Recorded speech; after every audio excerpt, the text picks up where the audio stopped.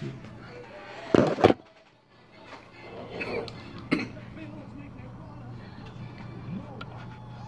the wagon like the Buffalo Bills. Okay, guys, where else would you rather be? Where else would you rather be than next to your radio or computer listening to the JRed show on 90.7 The Music FM? Well, anyhow, time to talk about the Buffalo Bills and the quarterback search. I won't take a lot of time on this because I know a lot of people, fans, are just sick and tired of hearing it. But, a lot of fans are sick and tired of hearing it, and we're just waiting for the draft to start. It's 2 weeks away. It's gonna seem like forever for Bills fans, but there's a mock draft recently released.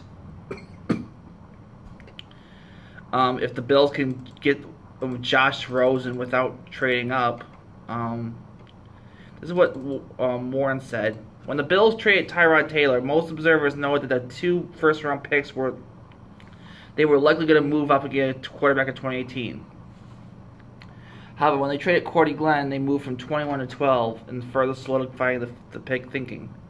Without a trade-up, a possibility in this mock, the Buffalo had to sit and wait for the 4th quarterback to be drafted. But that doesn't mean he's the 4th quarterback on the board. Allen's big arm and measurables make him an intriguing prospect, but he's likely to have to sit behind McCarron in 20. Brandon Beane has mentioned a preference for arm strength over accuracy, and Allen is similar to Cam Newton, who was the Panthers. It's understandable why fans don't like Allen. He's erratic and inaccurate passer who has more tools and skill. But it's clear that people in the NFL like him. So much that he's heavily in the discussion for not only the top 5 pick, but the top pick overall. So, most of us,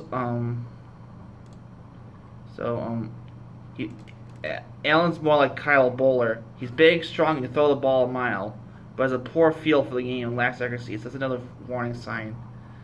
But still, if we can get Allen, I mean, yes, he has some bad parts of his game, but I like him better than most of the quarterbacks that we have. I mean, according to the vote on Buffalo Bills rumblings, 64% say yes, 26% say no, 10% say not sure.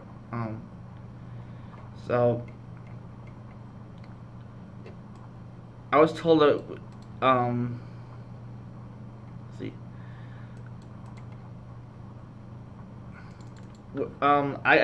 Some fans are not on board with the pick. I mean, reading this, he looks like a quarterback that has a physique. We've done that before, like Lossman and Manuel. So I can understand why fans are a little worried. He'll need to sit behind McCarron for a year or 2. I don't believe in the Bills are in a position to provide that. I view his upside being like a Blake Bortles, his downside being unlimited. The positive thing here is that if we take him at 12, we still have other picks to talent around McCarron. But I like how fans are certain that Allen will not succeed. There's lots to agree and disagree with those that don't like Allen, but out of the top quarterback, he does have the lowest floor. Yet for a variety of reasons I laid out, I don't think it'll happen. If everything comes together, Allen will be a very special player and one to lead the team that drafts him for a long time. The potential is crazy good. If only some things come together, you'll still have a very good quarterback and a solid starter. If things don't come together at all, you'll have a really bad player. Based on everything I've read and seen about Allen, combined with I have a lot of faith, more than some for sure, in the current coaching staff, the odds of nothing coming together is pretty low. And that's why Allen's a top quarterback prospect and a great pick for his draft.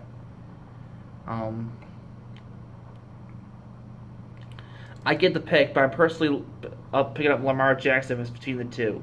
I think Lamar really does have a Randall Cunningham upside. The less Josh Allen sits, the lower his ceiling and his floor is to me. And it seems like Randall to him if he would hesitate to endorse the guy. Cunningham, who started for the Eagles in the 80s and 90s, told the Courier-Journal this week in the advanced Friday night's game between Louisville and Duke that Jackson's become his favorite college player. Cunningham's scrambling and improvisational playmaking tormented defenses and led to some of the most memorable highlight reel plays of his era. now a high school era coach, now a high school coach in Las Vegas. He trails only Vic in his NFL rushing yards by quarterback.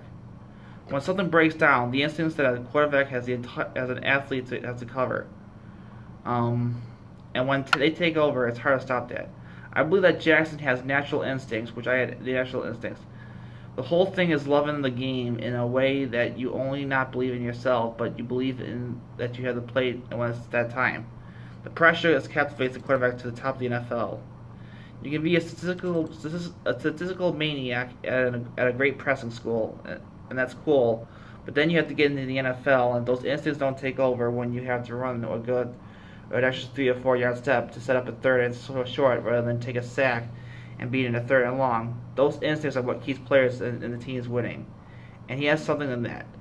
Jackson's much talked about third down scramble on Louisville's final drive against Clemson when Jackson dodged 3 defenders to avoid a sack before throwing an incomplete pass. It is an example of the kind of instinctive play that impresses the Cunningham. I don't trust the Bills to sit Allen for over a season. If they do, he could be tremendous. But I have grave doubts given how quick. I have great doubts about that, given how quickly they, into their tenure, the new regime switched to a 5th-round prospect that wasn't ready to play. What happens when McCarron has a rough 3-game stretch, or when the Bills start throwing 2 and 4? They'll throw Allen in there. He's the 12th pick of the draft. Allen has higher potential, but I think Jackson's far more likely to reach his potential. Jackson looked like he had a better grasp of the position while facing quality opponents, whereas Allen looked like he didn't understand the position well, even though they played into an inferior conference. I have a hard time imagining a college quarterback who could dominate in college and could somehow be dominant in the NFL.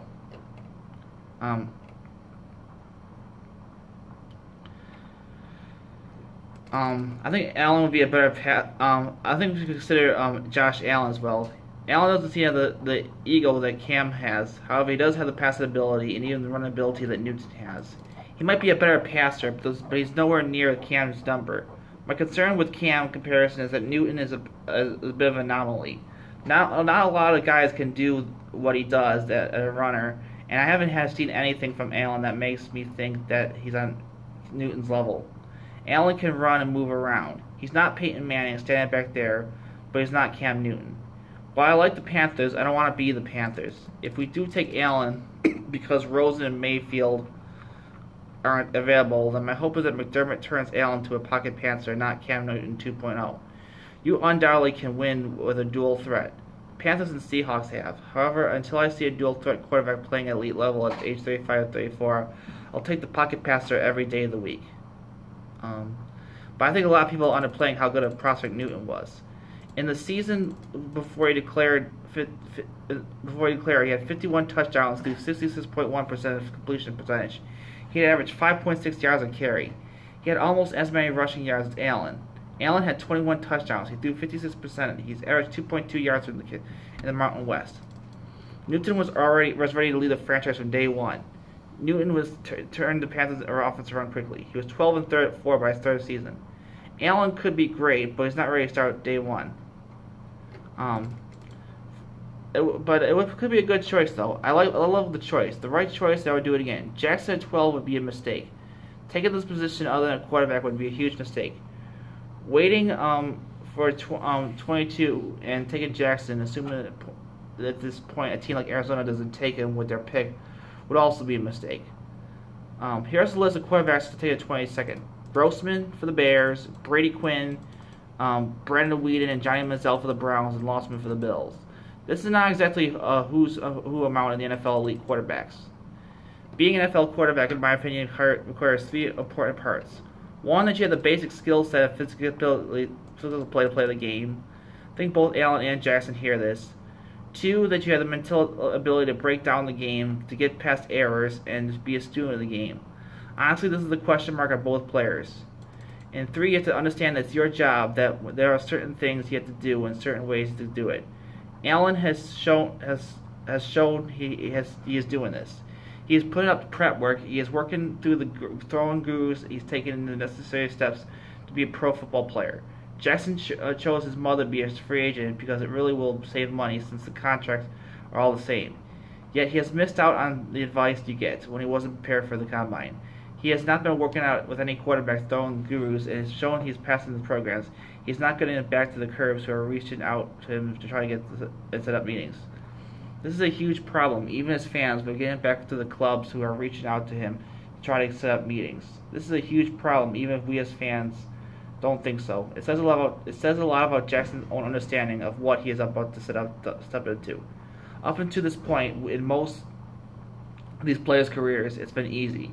Their natural ability has allowed them to be better than just about any person they are playing against. The problem now is the NFL, even the worst guys on teams are about 1,000 times better than 99% of the players they face in a week. They will be able to rely on their natural ability anymore, and to date, Jackson has not shown me he understands his actions. While the decision to rely on mother and lawyers to manage the pre-draft process of contract negotiations may prove to be detrimental, the way Allen's perceived desire to put work into it seems that people are implying that Jackson is not putting in the work. It's not putting in the work to become a professional. By all accounts, while Louisville and Jackson was an incredibly hard-working, coachable player who did nothing to put the work in his game and specifically worked to improve his play for the pocket. So what are your thoughts on this? Hit me on Twitter at JRed Show. Who should the Buffalo Bills draft? 2 weeks away. We'll play a legal ID and then we'll get back into the music. Hit me on Twitter at JRed Show and 947 The Music FM. Casting live from the 3rd floor of Genesee Community College. This is WGCC FM Batavia, your home for Batavia's best music, commercial free. 90.7 FM.